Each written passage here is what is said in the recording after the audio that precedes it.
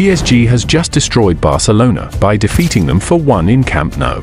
This is so embarrassing to see, because Barcelona initially took the lead in the 12th minute, but couldn't hold on. And then Dembele once again defied the odds and drew level in the 40th minute. In just 11 minutes of the second half, Vitinha gave PSG the lead, and then Mbappe made no mistake in adding his name to the score sheets by scoring a brace for himself. Barcelona even ended up having 2 red cards in the game, one for Araujo, and then Xavi, the head coach, got the second red card in less than 10 minutes after the second half commenced. The end result of the game is so shocking and disgraceful that at this point, it wouldn't be a surprise if Xavi eventually leaves Barcelona for good. What are your thoughts on this?